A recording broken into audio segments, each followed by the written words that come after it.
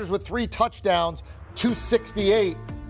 But I didn't know if you thought that Baltimore would put up 30. And again, what a performance by Huntley.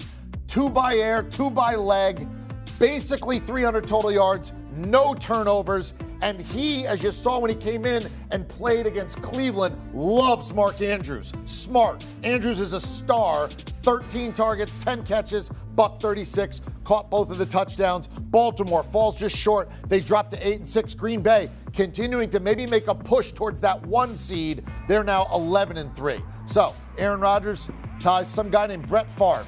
Heard of him. Yep, played for the same franchise. Now Brett Favre also played for the Falcons. There you go. But 442 of his touchdown passes were up in at Lambeau Field. And, of course, there was road games too, but you get the point. 442 from Aaron Rodgers, trailing only Brady and Breeze. And both Brady, Breeze, and Favre have played for other franchises. Only Aaron Rodgers has only played for Green Bay, although next year, who knows, maybe he'll be in a different uniform.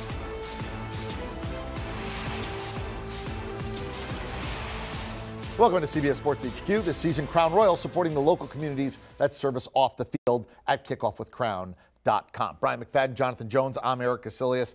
All right, JJ, this is the second time Baltimore has scored late, decided not to kick the point and go to overtime despite the fact that they have Justin Tucker. They went for the 2. I was critical when they went for the 2 against Pittsburgh. I'm all in favor of going for this one.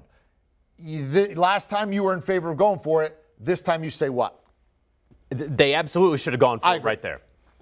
And here's why they should have gone for it, because you got to end the game. You can't give the football back to Aaron Rodgers with 40-some seconds left, even if he doesn't go down and get in position to kick the field goal, which maybe he will. But then you have to then go to overtime. You're down so many guys on defense. You have Tyler Huntley, who has played magnificently tonight, but you need to try to end the game from the 2.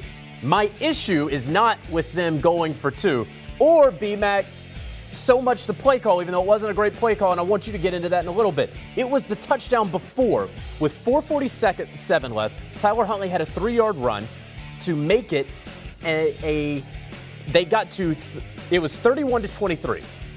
So you could go for 2 right here, and you could make it a 6-point game. They decided to kick to make it that 6-point game. I needed them to go for 2 there. So you're saying if you know that if you score again, you're going to go for the 2, try it there, because then you only got to make 1 out of 2 to get yourself into overtime. You won't lose. And if you make the first one, then all you got to do is have Justin Tucker on to win the game and you apply more pressure. I see what you're saying. Exactly. I'm with you. I can sign for that. B-Mac, did you like, though, once they decided to get that last 42-second score, do you like the decision to go for 2? I like the decision. I hate the play call. All right, you didn't like the play call. What do you want to do there? And the thing about the play call, remember, they utilize a timeout before actually running that play. So they had an opportunity to go to the sideline, talk about it. Okay, so tell me what the Packers were saying in their secondary, because you've been in the secondary, played 6-time Super Bowl champion. What are the Packers saying during the timeout? What are the Ravens saying during the timeout? Ravens should do more harm than good. I think it did more good for because they could set up. Because now you get a chance to talk about what you potentially could get. And what do you now say? You get a chance to do your 2-point plays that we believe they will run, and understanding who will be involved in that said 2-point play.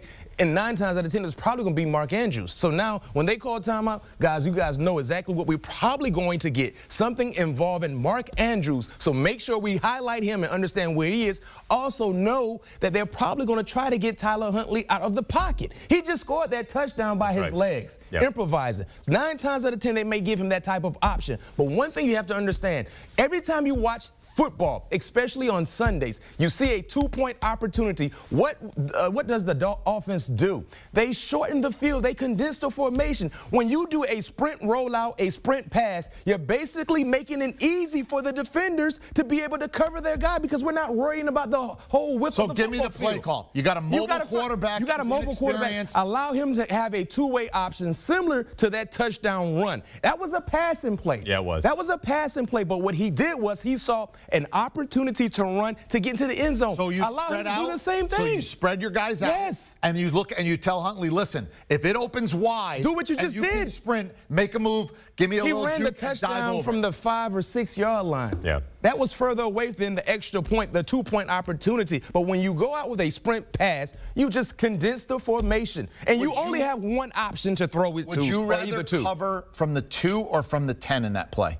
2. Okay, so it's better. It's actually better. Yes. If I'm going to have to throw it, if I'm on offense, you want me to be backed up. I'm saying in that situation, if I had to pick, I'd rather cover you at the 2 right, that's what I'm saying. Than the 10. You're right. If they took a 5-yard penalty, you would think that would actually help their team. Right. I'm trying to, and I'm like, okay, you called timeout, and that was the play you came back on the football field with, right? JJ, what are you calling there? I'm right there with BMAC. I do like keeping the option of Tyler Huntley's legs there and allowing him to create. I always hate cutting off one side of the field. And yes. I'd love it if an offensive coordinator, one of these gurus, a quarterback's coach, explains to me why that is going to be a better option than keeping the options open. All the time. But to me, it's very simple. I hate it when it's a gotta have it play. You already are on a condensed field to begin with, as BMAC touches on, and now you're basically taking the field and you're taking a quarter of it. That's all you get. See, I like putting Huntley, just same things. Keep him in the middle. Yes. If it opens up, you go. I like flooding one side, crossing one guy over. Let's create a little chaos across. Make them call a pick play or whatever on me, and then throw it to the open guy. 9 times out of 10 in that situation, you're not going to get a flat-out man-to-man situation. So rubs might not work, but understand it. You just got to get to the goal line and turn around and catch the ball. Right. And if there's not there, Huntley, do what you do. No, but I'm saying if they run zone, then I'm flooding one zone. Oh, no question. But if they're running man, I got to cross. Yeah. If they're running zone, I flood one side, and I tell Huntley, if it's a zone, you're going to that side. If it's a man, you're going to get him on the cross. And let's do it. We all would agree to this. We see the sprint pass not work more so than it does work in those situations. Because there's not a lot of field. There's not a lot of time. There's not a lot of maneuvering where Mark Andrews can go. The rush is coming at him pretty quickly. And you're going straight to where you're throwing the football. All right, Green Bay. What do we think about the fact that they went into Baltimore and gave up 30 points? Now, they scored 31. Look, what's the mentality if you're a Packer right now? Hey, we're trying to get the #1 seed. We checked the box. We got to win. Or do you have concerns now about Green Bay, who just gave up 30 to a backup quarterback? I don't have concerns because the thing about preparing for a guy like Tyler Huntley, there's not a lot of film on him. And it's not like you really game planning for him because you don't know exactly how they plan on utilizing him. But he let you up. Yes, he did. But they had enough to win. It would be one thing if Tyler Huntley was a starting quarterback for the last 8 weeks and you got more than enough film to be able to put together a nice game plan for him. Tyler Huntley has... You don't know his tendencies. And think about this. Every time he's played this season, he's been successful. Because you don't have a lot of film out there for you to be able to dissect and understand what he does well, things that he struggled against. So me personally, this was like a trap game for Green Bay. I know they had a huge spread number, but this was like a trap game for Green Bay based on the not understanding what you heard everybody tell you all week Baltimore was so banged up and Aaron Rodgers was going to light them up and Devontae Adams was going to do this and that and the other thing. Do you feel differently about Green Bay?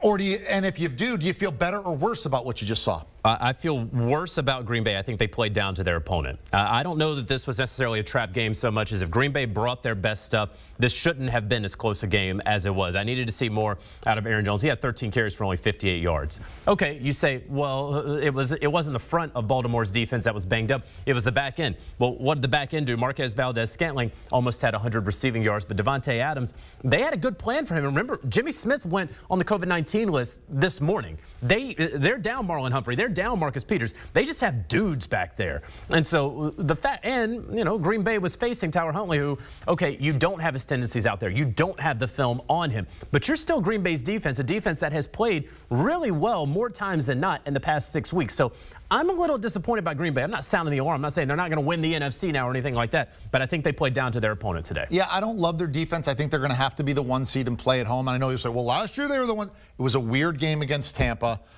I think if they play that game 100 times in their building and Tom Brady throws 3 picks in the second half, they're going to win a vast majority of those. If I'm Green Bay, I think if Green Bay is the 1 seed, I think they can go to the Super Bowl. I'm not sure I think that they can with that defense if they have to go on the road and go to places. And eventually they're going to get healthy to get Jair Alexander back. Which will help. Which will certainly. Smith could come back as well. So those 2 guys alone definitely will improve the defense. Remember, now this year, as we keep reminding you, 7 teams make the playoffs.